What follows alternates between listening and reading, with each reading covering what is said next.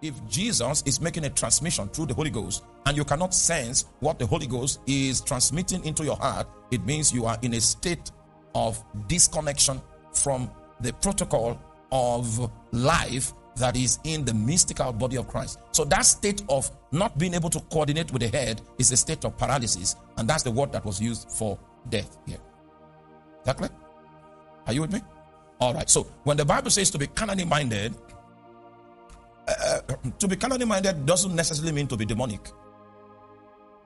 But it's just that the mind is aligned to everything that is carnal. So what drives your perspective is either personal success, your beauty, your courage, your decorum, your demeanor.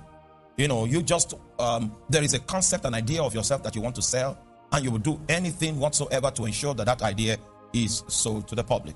And now, all of that is carnal. And it must be understood that, hallelujah, it must be understood that if the devil is going to tickle your fancy, he is going to sell carnality. He's going to sell carnality to you.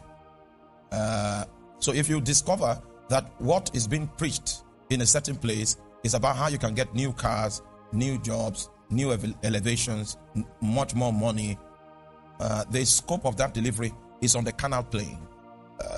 All the things that I just spoke about, Satan and demons can give them to you.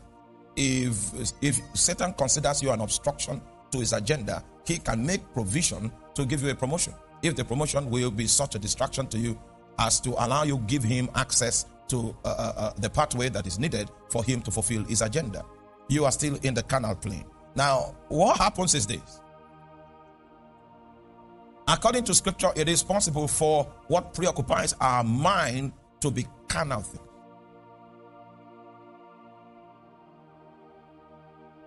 So that's what the Bible calls the carnal mind. We went for, those days when I was still in the service, we went for a training in Calabar, and when we went for break, a heated discussion began. The reason for the discussion was that a certain bank was offering our staff 20 million naira loan, and it looked like a very important subject.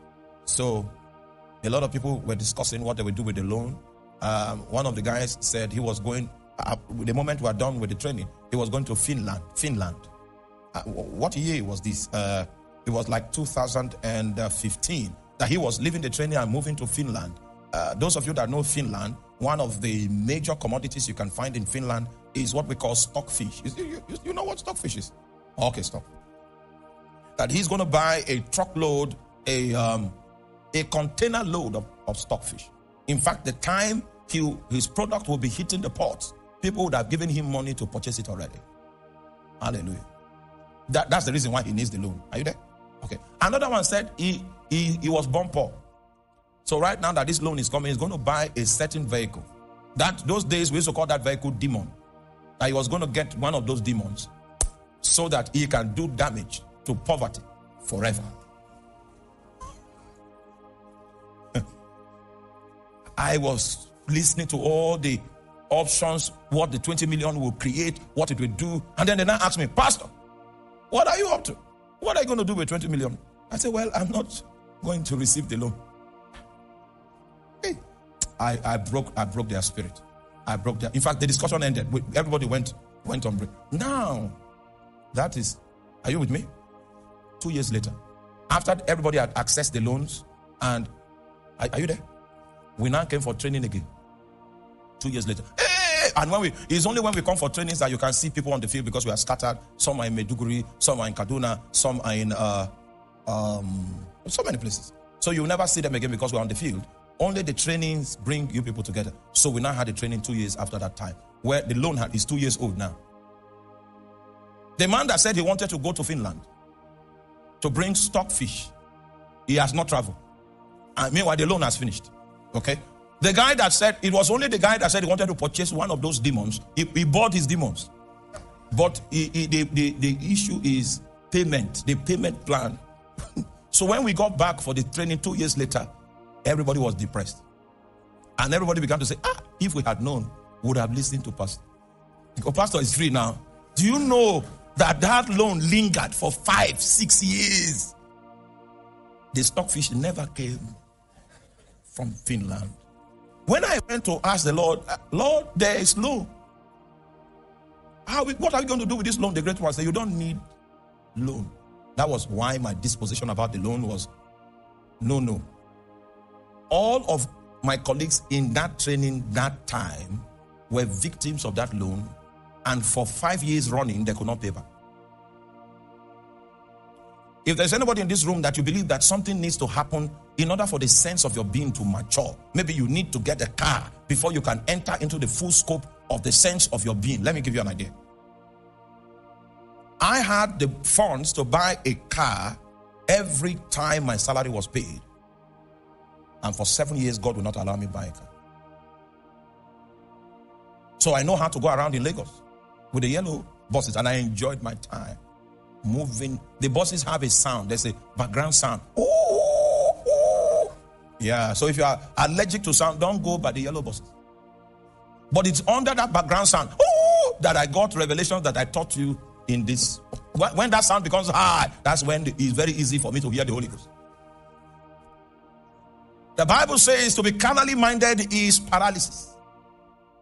It brings you into a state where it is difficult for you to perceive what the Holy Ghost is driving at, what Jesus through the Holy Ghost is driving at. You see, carnality is possessive in nature. It can trap you to itself such that you no longer care what God is saying. And your mind is the instrument that is enslaved in the circumference of carnality. I'm going to stop here so that we can listen to a tape. The reason for which I brought this voice note is so that we can do an analysis. The way you respond will suggest if you've been following my lecture. Meanwhile, the background to the tape is that a minister of the gospel from South Africa reached out to me, and when we started first chatting on Facebook Messenger, he reached out to us, and I was the one that responded to him, and I saw he had a genuine need, so we shared numbers and hopped on Facebook, and from Facebook we could call each other, and through phone calls the Lord began to accomplish some good work in the life of this pastor. It was subsequently when I got a visa to South Africa that I met him face to face, but we've been having a relationship that is ministry based for about 2 years before we eventually met. This was the condition he was in as at the time I met him. Okay? Give me the tape. Please listen. Good evening, apostles. I hope you are well. Yes, sir. So, well, the beginning of 2020, I encountered an experience I didn't know how to deal with. As a minister of God, I had this young prophet who had his own ministry who came to me for mentorship November 2019. Then in June 2020, I got to discover that this prophet was having some serious issues and attacks in his life, spiritual attacks in his life. All right, so a younger minister approached this person that I'm talking to, and that younger minister, unknown to this preacher, was part of a cult. All right? When we say a cult, it means that there is a deity in the center of the fellowship that you are introduced to, and then you use the influence of that deity on the platform as masquerading as if you are doing ministry. And there's a lot of that right now that is going on in Africa. There's a lot of that right now that is going on in Europe. There's a lot of that right now that is going on in different parts of the world. So he got involved with this young guy, and he began to exercise oversight over the young minister. And then eventually found out that the young minister was in a serious situation. And the situation was that he was part of a cult. And at the time he met with the young man was trying to dissociate himself from the occult group. Are you with me? Unfortunately, very, very unfortunately, the grandmaster of the occult group happened to be in Nigeria. Unfortunately, I don't know why. The name of Nigeria appears in dark quarters. That will not be the case forever in the name of Jesus. I'm not talking about a Nigerian in Port Harcourt, a Nigerian in South Africa. So the guy exported the ways of the deity. In what traveling bag did he carry the spirit from the airport, Muritala Mohammed Airport, Lagos, to South Africa and established that order of priesthood there and was getting patronage from pastors. So the young man was trying to dissociate from that occult group. All right? Please listen carefully. Yeah? Go on. Ministry and everything that he was involved into, because he was trying to leave an occultic group or network he was initiated into. He joined an occultic group and got initiated into this satanic network while he was a minister of God, and ever since he then was tormented by demonic spirits and went everywhere looking for help, but no minister could deliver him. Then in July 2020, he confessed to me and told me the whole story of how he, what he did and how he was initiated into the satanic group because he wanted church growth. After I heard everything, I really did not know how to reconcile such a brother back to the Lord, as the case was new to me. But then I asked him to pray and confess Psalm 25 and told him I'll pray for him. Apostle, the very same day I knelt to pray for this particular gentleman, I saw the face of the Nigerian pastor who initiated him into this occultic spirit looking at me. I could see it with my eyes closed, the face of this gentleman. I opened my eyes and the image disappeared immediately. After this incident, I started having an awkward experience. At first, it started as a thought pattern that came on my mind that was insulting the Lord, insulting God, insulting the Spirit of God. I rebuked the thought in shock because I didn't know what was going on. It was the first time even to experience. The first symptom that he began to experience the moment he knelt down to begin to pray for the young man was that he saw in his subconscious the image of the Nigerian pastor that was the grandmaster of the occult group. The next symptom he began to see was that the spirit of blasphemy was thinking through his thoughts. Are you there? Is there anybody in this auditorium or anybody online that sometimes you feel an imposing thought? This is not your thought, but it's imposing. It's imposing. Anyone ever had that experience before? Imposing thought. Now, let me tell you what is happening. It is because of a priesthood. It means there is a priest that considers you deadly, and that priest has found a way of releasing demons into your space. So those thoughts that you were thinking were not independent. They were thoughts that were facilitated and imposed upon your mind by demons. Are you there? By demons. And that is the reason for which we want to talk a little bit about much deeper about the subject in the book of 1 Corinthians chapter 10. One evidence that shows that you are under spiritual assault are those imposing thoughts. Imposing. In this case, the thoughts are in the shape of blasphemy. So the spirits that were responsible were the spirits of blasphemy. Once upon a time when I was a younger minister, we had not yet built this auditorium. We were in the other prayer tent in Wurukum. Then this lady shows up for counseling, and she bullied all the protocol and bullied her way into my office. And I asked her to sit down, and then she said she's in trouble.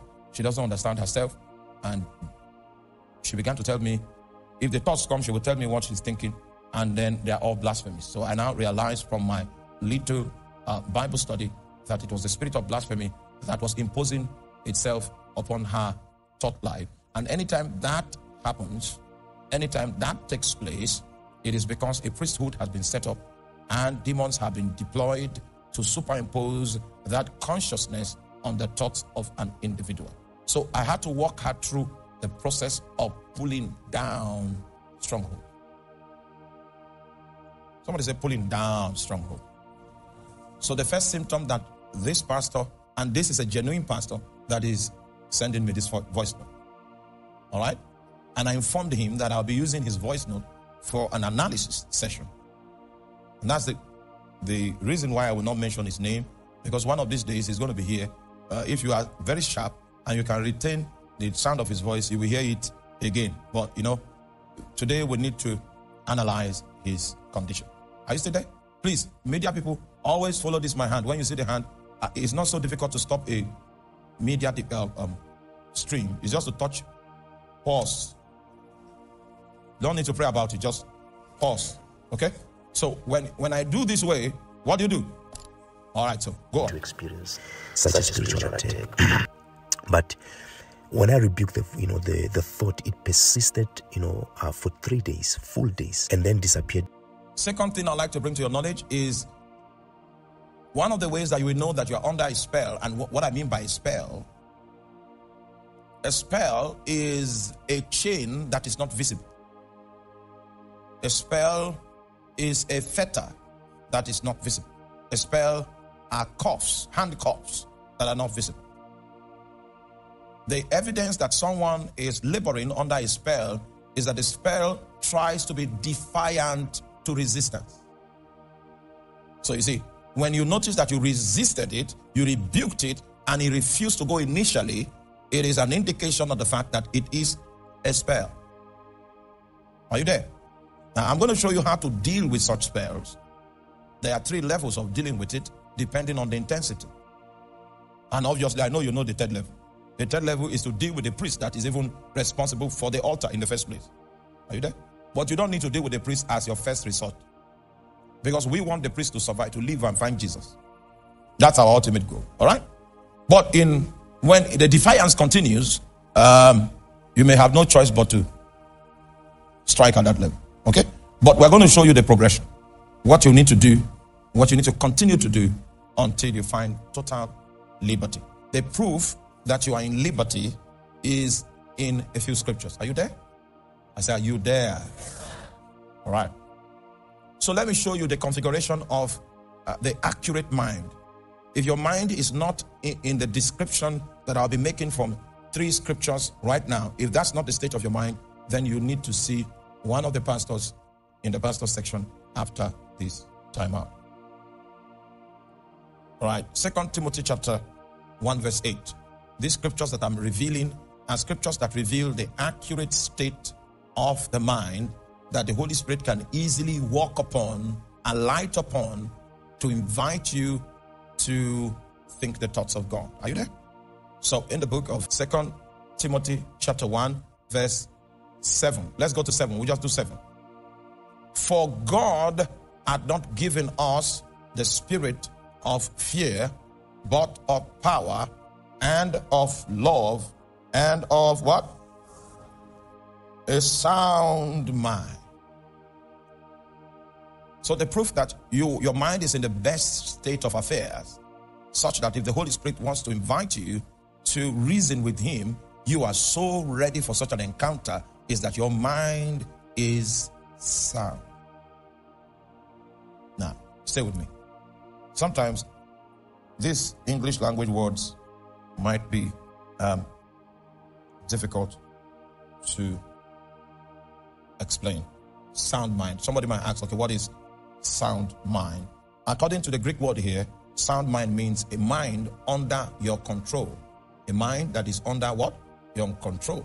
If the mind is not sound, the mind will begin to exercise itself as though it is controlling you. Whenever you see symptoms of the fact that your thoughts are so powerful that they seek to dominate you, they seek to control you, it is indicative of the fact that you are under satanic torment. Because the description of a sound mind is a mind that is under your control. Now, if I want to move into the prophetic to know the mind of God, I can do that. I know what to do. You know what I'll do? I get the guy on the keyboard. When he begins to play, then I'll begin to pray in the spirit, and I'll set my mind on things above. The moment I set my mind there, I forget about everything. The only thing that concerns me is what Jesus is saying, is what is moving in the Holy Ghost. The moment I set myself like that, something will drop. And we can even do it now. And you will see, I will begin to know things about people in this place. Begin to receive insight. You see, you can go on that adventure, that kind of journey of inquiry, if you are launching from the path of a sound mind. Whenever you notice that your mind is domineering, your mind is compelling, and your mind seeks to subdue you, you are up against a devil, up against persons without bodies. Is that clear? Good. Good. If it proves to be defiant, it means it's under an influence. So the first description of an accurate mind is that it is sound, and sound in this context means under your control. Exactly? Under your control. As we go on, because I'm going to give you a brief lecture on how to deal with strongholds and also how to deal with demons that want to manipulate your thoughts deliberately. There are some training that we're going to do instantly in this place tonight, and you're going to practice it. Okay? All right. Second description of an accurate mind is in the book of Mark chapter 5 verse 15. And they come to Jesus and see him that was possessed with the devil sitting and had the legion sitting and clothed and in his right mind. Now, I need to explain the word right here. The word right here in the Greek is sophroneo. Sophroneo means there's only one way I can explain this based on the words I have on my lexicon. My lexicon is quite detailed and deep, but this is the description that I get from the lexicon.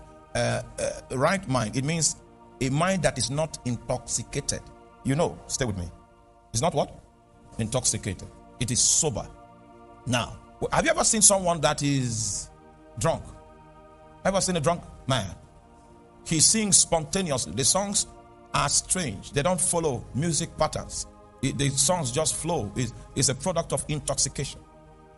But when we say someone is sober, it means he has come out of the influence of intoxication. So the scripture here is suggesting a sober mind, and the way we can understand a sober mind is that it is not under the influence of intoxication. It means when the demons were operating on him, it was as though he was perpetually intoxicated, and the way he was operating was not coordinated. But for the first time in a long time, they find the man sober. He was outside of the influence of intoxication. Sober, not intoxicated. Okay? And finally, in the book of Romans chapter 8 verse 6, we see the last sign of an accurate mind. The Bible says, for to be carnally minded is death, but to be spiritually minded is life and peace. Now give me that from NIV, maybe it will break it down. For to be carnally minded is death, but the mind controlled by the Spirit is life. So the idea of a mind, all right, an accurate mind is a mind under the influence of the Holy Spirit. Is that clear? Meanwhile, when we study further on the mind, you will see that you are supposed to be in control of your mind, because the Bible says, set your mind, set your affections, set them on the things that are above. It says, if whatsoever is pure, whatsoever has virtue, it says, think on those things. It means you are supposed to always have control of your mind. You can decide what you think. But when there is bondage in your mind, the Spirit imposes upon you what you should think. That's a situation of intoxication. You are not sober. There is an influence that has hijacked the mind, and that's a bad place to be. So the description that this pastor gives us about his experience is suggestive of the fact that demons began to invade the mind. And that's why we are studying the first battlefield is the mind. There are other battlefields. The battlefield of finances exists. The battlefield of bodily health. Are you there?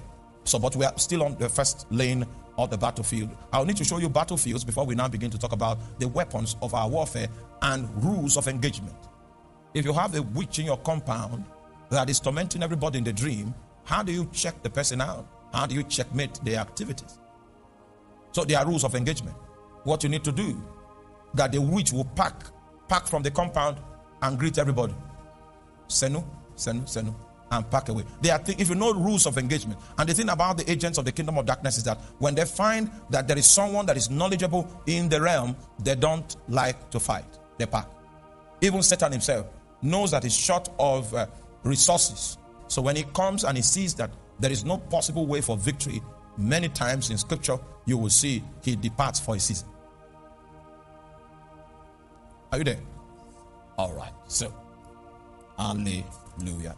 You still have, the voice note has not finished. Okay. You can switch it on. and kept rebuking it. After 3 weeks, the thought came back so strong.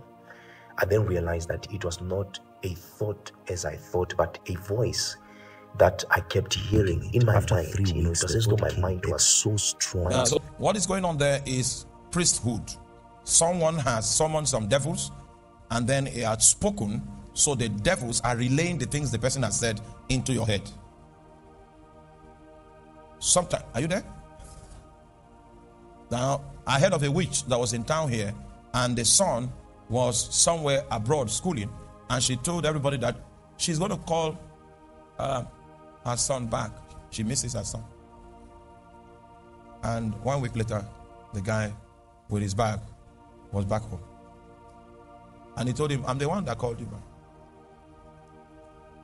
It's not as if she appeared and disappeared there, or disappeared and appeared there. She used demons to speak into his head. And to him, it was an instruction, because he was overwhelmed. His mind was intoxicated. Until he found himself in Makodi, the voices never stopped.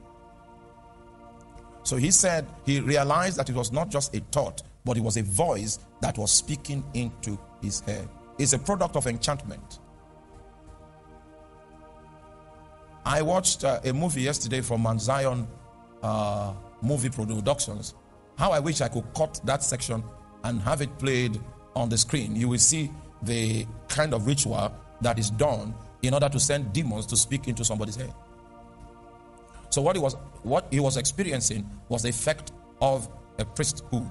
And just in case you are listening online and voices have been speaking into your head, I think we have the solution to your challenge right here. Hallelujah. All right. In seeking to decipher the solution, I would like us to turn again to the book of 1 Corinthians chapter 10. You know, we have said that throughout this year, the subject is spiritual warfare. Anytime I mount the podium, maybe for an evening service, we'll be talking spiritual warfare. Anytime I come for a conference, even if the conference is not related to spiritual warfare, I will use one session and teach you spiritual warfare. The objective, meanwhile, that directive came from the Lord Jesus, that we need to be equipped to be able to engage the enemy because of the flood of darkness that is going to be coming in globally. So the average believer is supposed to be trained. In keeping with this, we have decided to take the bull by the horn. 1 Corinthians chapter 10, we'll look at our text again, and if we can do this, we will now take questions from the online community. 2 Corinthians chapter 10, beginning from verse number 4. Now, I'd like us to take the scripture again with details. For the weapons of our warfare are not carnal, but mighty through God to the pulling down of strongholds. So the first thing we need to deal with are what? Strongholds. Go on. Casting down of imaginations. Second thing we need to deal with are what? Imaginations. So we pull down strongholds, we cast down imaginations, and also we cast down high things that exalt themselves against the knowledge of God. Okay? And we bring into captivity every thought. Now, I did a study to know what prompted Paul to use this kind of description in explaining the warfare of the mind. And in the research that I did, I found out that this scripture that Paul presents to us in this chapter and verse is descriptive of a fortress. Is descriptive of a fortress. And he says, can we go back to 4? Pulling down the strongholds are equivalent to walls in a fortress. Strongholds are equivalent to what? Walls. High things and imaginations are equivalent to towers in a fortress. And then thoughts are equivalent to prison houses that are inside of the fortress. So we have 3 things to deal with. The first thing are the walls. Then the second thing are the towers. And then the third thing are the prison houses. Somebody say walls. That's what makes it a stronghold. There are barricades, there are very mighty walls that are built so that it is impregnable. That's what makes it what? A stronghold. Do you still remember the walls of Jericho? The walls of Jericho, for instance, were a cuboid. The length of the wall was equivalent to the breadth of the wall. And if you are a good Bible student, you'll remember that Rahab's house had its foundation on the wall. And the historical perspective that I've read suggests that 7 war horses can run side by side on the walls of Jericho, making it a stronghold, a fortress that was engineered never to be breached. So when Satan puts his structures in the mind of a man, he builds the structures in such a way that it will be impossible to breach it except by the hand of God. Are you with me? Now, so listen.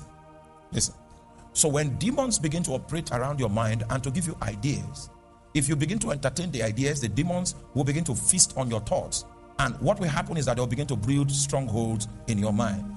If you come under an anointed arena and the demons are casted out, yes, they will flee instantly. But even though the demons are no longer there, because they built a mental stronghold in your mind, their influence will still be on your life because a fortress with walls have already been built. How many of you have seen a fence being built? It doesn't just appear. It is built brick after brick. It is built block after block. That's how Satan builds a stronghold. Are you with me? And that is the reason for which expelling devils is instant, but casting down a stronghold will take a process of time, because you are going to dismantle that wall brick after brick the same way it was constructed. You are not with me? Are you with me? Okay, the brother there says not with me. You are not with me? You are not understanding what I'm saying? Because you shook your head like this. Does that mean it's a deep revelation, or you are not understanding? What's the meaning of that? Huh? He's with me. So he marveled at the revelation. Hallelujah.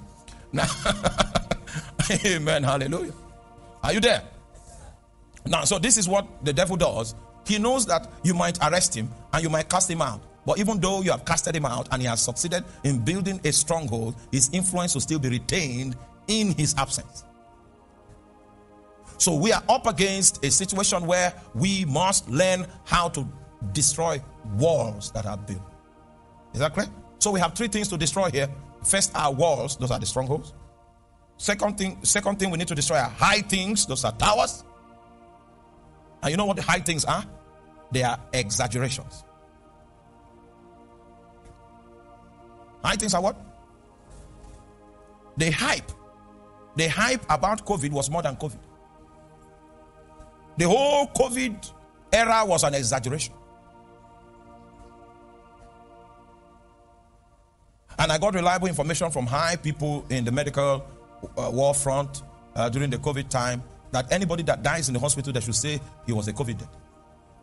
Make the numbers, make it count, so that we can create a false sense of doom, and any law or any strategy, any initiative that is taken under that situation will be considered tender mercies. So people that died of heart attack, their names were slotted into the COVID list. In fact, somebody died in the hospital here. People could not bury him because they lied that it was COVID. It was much later that they said, okay, the truth is that it's not COVID. Towers are exaggerations. Are you there? So we need to take down the walls. Then we need to take down the towers. They are exalted. They're exaggerated. We need to reduce them to their true height. Satan intends to magnify many things, and it keeps you perpetually in bondage as long as you accept to keep magnifying the things that are microscopic. Because it gives you a lens that multiplies the size 1,000 times, and he makes spectacles out of those lenses, and you'll be viewing nothingness and thinking it is an edifice because he has built a tower in your mind. And finally, he begins to run thoughts through your mind that even though the padlock on the prison house has been broken, you yourself will not want to violate the security system. You'll be sitting down inside. The padlock is broken, but you can't come out, not because there was no physical liberty, because you are still bound in your mind. Are you there? Turn your Bible with me to the book of Numbers chapter 13, and I'm going to show you a people that God stretched forth his hand to bring out of the land of Egypt. They had already reached the border of the land that God had promised them. And here they were. They sent spies into the land to bring a feedback about the state of the land. Then the bondage that was in their mind began to speak. So the prison houses can be opened. The towers can be demolished. Are you there? But the bondage in the mind can keep a man in captivity. Numbers 13, verse 25. Come with me quickly. And they returned from searching of the land after 40 days. And they went and came to Moses and to Aaron and to all the congregation of the children of Israel unto the wilderness of Paran to Kadesh, and brought back word unto them and unto all the congregation, and showed them the fruit of the land. And they told him and said, we came into the land whither thou sentest us, and surely it floweth with milk and honey, and this is the fruit of it. Nevertheless, the people be strong. Now this one is of the mind. The people be strong that dwell in the land, and the cities are walled. Can you underline wall? What's the name of that? Oh my God, this lecture. Okay, because you are not with me. The syllabus has been abridged. Oh my God. Now, you see, after this lecture, I was supposed to label the actual strongholds and give them names. But that labeling I will no longer do, because while I was teaching, some of you were in France thinking of, may the Lord bring you back from where you have gone. Oh, I'm just being reminded that you are not the only congregation that we have. The people online, how are you? Okay. All right. Now, so let's go there. He said, nevertheless, the people be strong that dwell in the land, and the cities are what? Walled. And what's the name of that? It's the stronghold. And very great. And so the next description of the city is that they are walled. And the other description is that they are what? Very great. And moreover, we saw the children of Anak there. And the Amalekites dwell in the land of the south, and the Hittites and the Jebusites and the Amorites dwell in the mountains, and the Canaanites dwell by the sea and by the coast of Jordan. And Caleb stilled the people before Moses and said, let us go up at once and possess it, for we are well able to overcome it. This guy had a sound mind. A man with a sound mind is capable of believing the words of God. A man with a sound mind is able to distinguish between truth and true. I'm going to teach you on that. Truth and what? True. Truth is the word of God. True might be reality. True might be the description of the current circumstance. But a man that God is going to use does not walk with true, he walks with truth. He despises true, and his worldview is built on the pedestal of truth. And Caleb stilled the people before Moses and said, let us go up at once and possess it, for we are well able to overcome it. But the men that went up with him said, we be not able to go against the people, for they are stronger than we. The mind. Now, these guys have not fought the enemy. This is just the mind. Just the mind. They had already judged themselves to be the weaker side. And they brought up an evil report of the land which they had searched into, the children of Israel, saying, the land through which we have gone to search it is a land that eateth up the inhabitants thereof. You see, the mind. The mind. Did they see the land opening and say, okay, well, it's eating this one now? They brought another dimension. All of these were indications of the fact that whereas there were walls, strongholds, now you can see exaggeration. It's a tower. It eateth up the inhabitants thereof, and all the people we saw in it were men of great stature. Yeah, next verse. And there we saw the sons of Anak, which come of the giants, and we were in our sight as grasshoppers. You know, this is exaggerated. This is a tower. Well, as grasshoppers in their sight, and so we were in their side. Now, so if you are going to deliver people, so Moses had done the hard task of delivering these guys out of Egypt, but Egypt was stealing them. Egypt will not leave them. Moses delivered them one night and they were out of the place. But in order for them to enter into the inheritance, you could see resistances in terms of walls. You could see resistances in terms of towers, exaggerations, and all kinds of stuff, so that they cannot become exactly what God has ordained them to be. So the $1 million question is how I was supposed to now show you label the strongholds, which I said we have skipped because the congregation was not in this place. How do we pull down strongholds? First of all, still talking about strongholds, we mentioned that strongholds were walls, and the reality of those walls are equal to lies. So walls, strongholds equal what? Walls, and those walls equal what? Lie.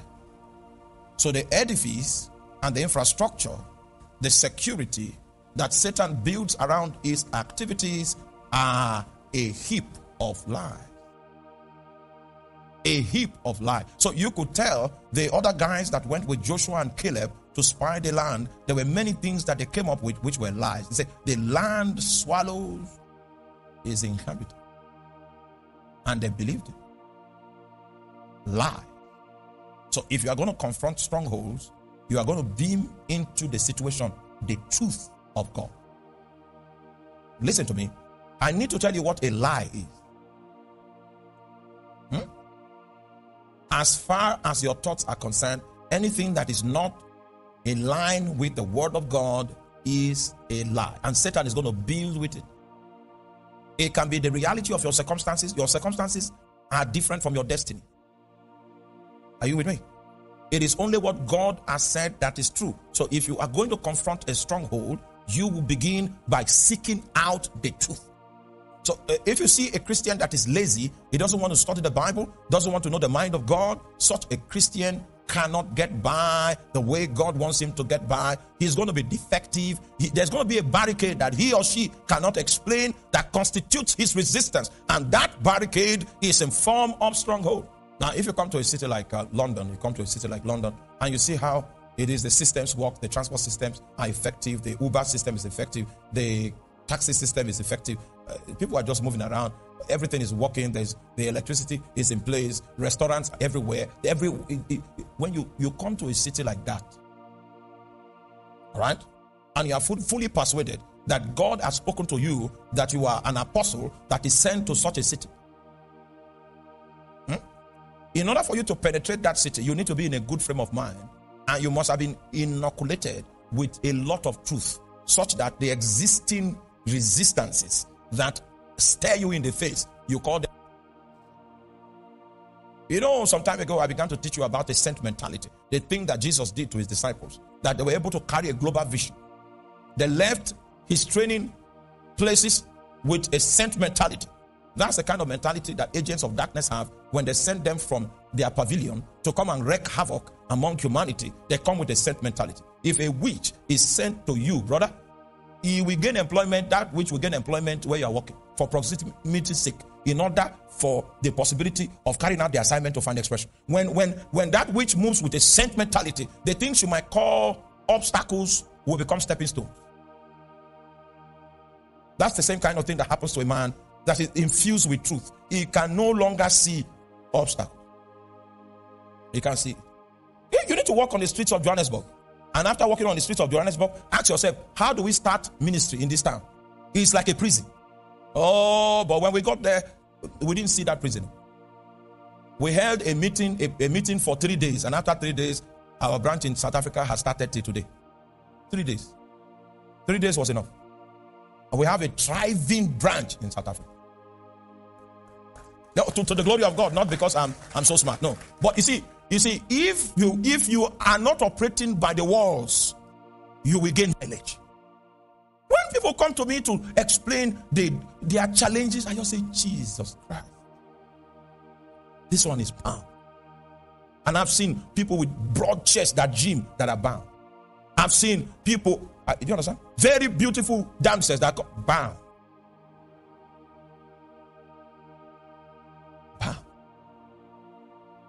One came, he traced his grandfather. He said this was a weakness. He traced the father. He said this is a weakness. He traced his bound. Satan has taught him a doctrine, and he used genealogy to teach it. A tower. If we take out those towers and take out those walls, you will see that possibility is the only option that exists. If God has spoken, it will come to pass. It doesn't matter what the economy. You see, if we remove the walls, remove the towers, you will discover that faith is easy. Faith, believing God is easy. Standing with God is easy. Aligning with God is easy. Doing exploits is easy. But what the challenge is not even the demons that operate around, it's the strongholds that are built in the minds of men. So the first thing that you need to do against the system of strongholds is that you must find the truth. The only thing that can expose those lies are the truth that are hidden in the Word of God. Do you labor in the truth? Do you study your Bible? Do you hear what God says you are? Do you understand the implication of being a new creation? That is the truth. And you must adopt that as your reality.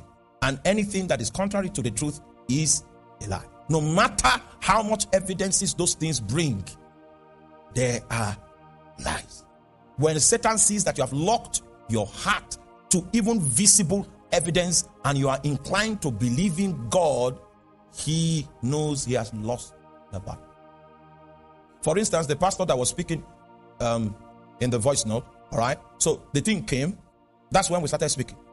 And I said, no, this is how Satan operates, this is how Satan operates, this is what you need to do, and you keep doing it. And the guy got that victory even before we met physically. I know Satan hates me with passion because many of his captives have been set free cheaply. Oh, and they, oh, are you there? Are you there? Are you there? Now, see, the reason why we are doing this is because you've been around this mountain for too long. It is time for you to step out. It's time for you to move on in the name of Jesus. So the first thing you need to do is to shine the light. Shine the light. I remember I was studying, I was born very sickly and all of that. And then I was studying the book of Isaiah chapter 53, when the Bible says that who has believed our report, and to whom is the arm of the Lord revealed? For he shall grow up before him as a tender plant and as a root out of dry ground, and there is no form nor comeliness, and when we shall see him, there is no beauty that we should desire him. Right? The Bible called him a man of sorrows, acquainted with grief, and we hid as it were our faces. Surely he has borne our griefs and carried our sorrows.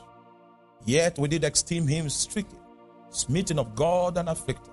But he was wounded for our transgressions. He was bruised for our iniquities. The chastisement of our peace was upon him, and with his stripes. Gaboga. That was where the bullet shot my heart. With his stripes we are healed. And as I read that scripture, something happened in about 2-3 seconds, and I was able to see in the spirit, and the reality of my healing touched my heart. That became truth. The moment that happened, the healing did not take place instantly, but nothing could wrestle away that truth that I had seen from my heart. Faith was born, and in 1 week I was better. In 2 weeks I was even much more better. 3 weeks I was much better. 4 weeks I was bubbling, and that's how I walked out of sickness till this day. So what we are saying here is that truth is a reality. Truth is a testimony of a personality. Truth is the living word of God. And when you have an encounter with truth, any other thing that produces evidences are lies. And the same way Satan built the walls, by putting block after block, you are going to dismantle the walls block after block after block. Sometimes thoughts will flood your mind, then you rebel against it and you speak to it. And then another block goes. And then another block goes. And then 7 blocks go. 14 blocks go. 21 blocks go. And it will become a dwarf fence. By the time it's a dwarf fence, it can't even stop you again. So Satan will, because he's short of materials, will come and remove the other blocks by himself and go and build somewhere else. Oh my God. Oh my God. Hallelujah. And guess what? The moment the walls are gone and you see through the vista of truth, the exaggerated towers will crumble by themselves. The microscope that you were using to magnify it will fall off your eyes, the scales will fall off, and suddenly you will see the treachery, you will see the exaggeration, and then you will see that there are microscopic organisms that can be ignored. And the moment you have seen that, the captivity that you were in the prison house, you come out of the prison of your own accord. So you get the gist. It begins with what? Truth. And then Satan sometimes can be forceful, the way the pastor described his experience, be imposing the thoughts using demonic spirits. And then when you are imposed upon like that, you speak back. Tell him, no, you are wrong. I am the righteousness of God in Christ Jesus. The person, you are mistaken. You were not in court. Because in court, I was justified. And God, who is the judge of all, declared me discharged and acquitted. It's just that you didn't come to court, so you are still operating from an old perspective. The current situation is that I was discharged and acquitted. Sometimes you need to preach to Satan. You say, it's obvious you were not in court, and he doesn't like preaching. I preached to him many times. He will show up. Somebody did me so much wrong, and I was bitter. And the Holy Spirit will whisper to me, the way to escape this bitterness now, it begin to say, I love that person. Mention his name. I love him. I love him. I love him. I love him. Then my heart began to love him. And then Satan left. Satan left. He said, no, we can't plant this seed of bitterness here because it will not grow. The guy is into weeding, consistent weeding. Those your brothers that you hate, I say, if I see him, I go do something. I go. You see, wake up from this meeting, go, keep saying it for 14 days. I love Jane. I love Jane. I love Jane. You see, you are speaking from truth. Because the Holy Ghost that is inside of you, the Bible says is him that sheds abroad our hearts, love. So keep saying it. I love you. Very soon the root of bitterness will be strong, it will dry up, it will wither. And the exaggerated tower will fall of its own accord. Just like the twin towers of 9/11. It will drop down.